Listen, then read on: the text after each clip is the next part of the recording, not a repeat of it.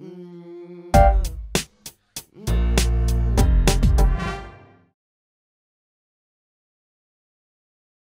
find it fascinating to see how that element of marketing has now become the dominant force in the definition of art history and the definition of what's relevant. Whereas we are actually approaching it from a whole other point of view, which is that we still come from the art historic side and we still believe in the longevity. And having studied both banking and art history, I see a lot of the things that have run parallel for a number of years. I see that there will be a separation in the near future again of what is more long-term valuable art historically and therefore financially, and a passing of Andy Warhol's 5 minutes of fame with a lot of the contemporary. I don't think it just evolved. I think it changed everything fundamentally. It changed it within the last 15 years, literally. As much as the internet has changed so much of our behavior and thinking, that kind of attitude has changed the art market for good, I think. You have indeed a shrinking but existing and hopefully yet soon growing again element of connoisseurship buying. But that is almost eclectic by now.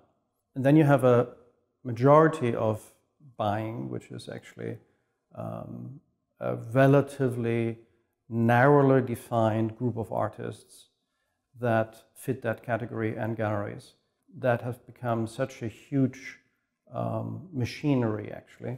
It's a very hungry machine and it needs a lot of food, and that is in itself not without dangers.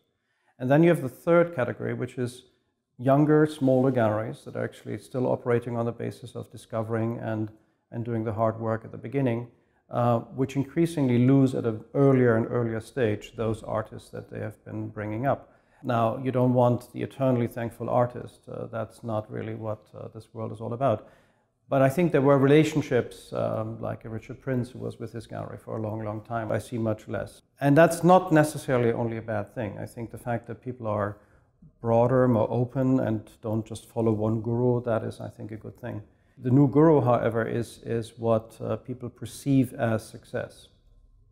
And that is, to a large degree, coined by a handful of galleries and the auction houses, especially Christie's and Sotheby's, which have become institutions that dominate a field where they traditionally were not present. And having talked about this new attitude towards modern, contemporary modern, when you think of the upcoming Christie's sale, where it's back to the future approach with a comment that the curator of that sale has recently visited the Picasso Museum and was flabbergasted about how great Picasso is, which is a quote from the New York Times.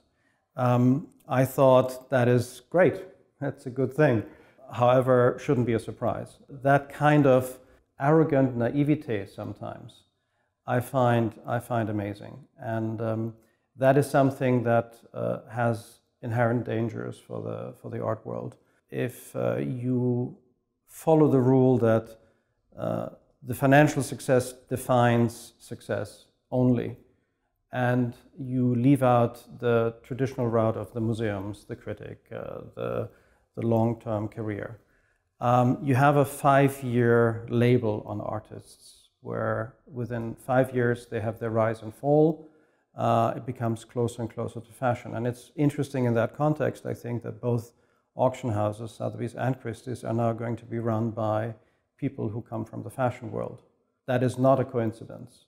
The parallels between the fashion world and the art world have become increasingly stronger. I think what is very much part of the auction world and the marketing strategies of the auction world, very parallel to the fashion world, shouldn't be the case at an art fair, because that was an invention by the galleries to actually create a momentum, to create a certain urgency, to make decisions equally as you might have at an evening sale. But it was with real exhibitions by real galleries who have real artists and who think long term. And that is my concern at the moment, that we have in our quest to become competitive with the auction houses, too often adapted the same methods now for the galleries and for the exhibitions at art fairs. And I think in order for us to actually make a difference and for us to be relevant as galleries, we have to think carefully about that and change that. So if the market is bigger, if supply and demand is bigger, does that mean you have more great art being created? And I would debate no. I would say there's a certain amount of geniuses born per century that hasn't increased just because there's more demand for it.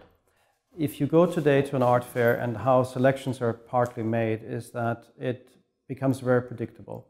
You know that this gallery has to have those artists from that period, and this gallery will have that artist from that period. So basically you either already pre-sell because you already send out emails to everybody, so you even come to the art fair knowing what to expect. I think that element of surprise, without the emailing before, without the fact that you were as clearly defined as a structure, that had an element of discovery, surprise and magic, which we have lost a little bit. And I think that is very important to get back, that element of magic, that you would come to an art fair and you discover, not just in the young section, but also within established galleries, also within the classic contemporary galleries. That element of magic, that element of personality, of character, of eccentricity, that needs to be rediscovered as well.